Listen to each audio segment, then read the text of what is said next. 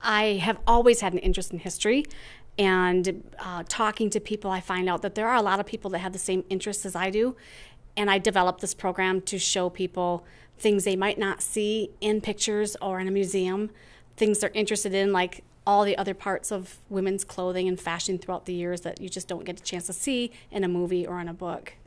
You do it live like this? I decided to do this live to show people the time that it takes, and you can't show that in a book. You need to actually see the process of dressing to really appreciate what these women went through back then for the sake of fashion. It's very, very eye-opening to most people. They didn't realize that much time went into it. They usually have a basic knowledge of Victorian women, that they dressed in a lot of layers, but they don't. I think it's very interesting to people to see it actually done. You can really appreciate it more that way. Most of my things in my collection I've accumulated over years. I have had some just because I've been interested in this for a long time.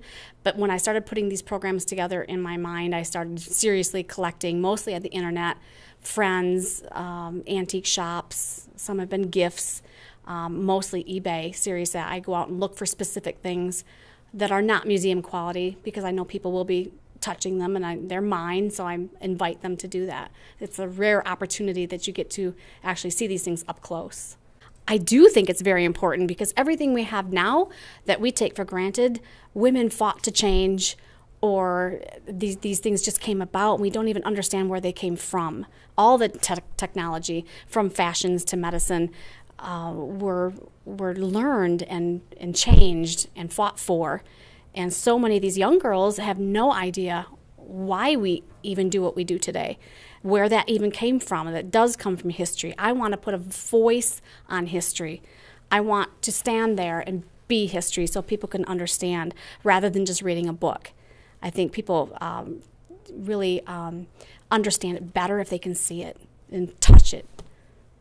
The best part, my favorite part, are the conversations that come out of this, and every program is different depending on the questions that are asked, and we may completely go off, course in a conversation depending on what the people want to know. That's what's interesting. They might not even think to ask until we start showing them things, and that makes them think of something else or something that they remember their grandmother or great-grandmother doing, and their questions pretty much dictate what we talk about in the program. I do plan on continuing this because there's still more people that want to see it. It amazes me how long people stay afterwards and talk and ask questions and look at everything. I enjoy immensely going out and presenting this to all ages of people. I do plan on continuing this because there's still more people that want to see it. It amazes me how long people stay afterwards and talk and ask questions and look at everything. I enjoy immensely going out and presenting this to all ages of people. I will do it as long as I can.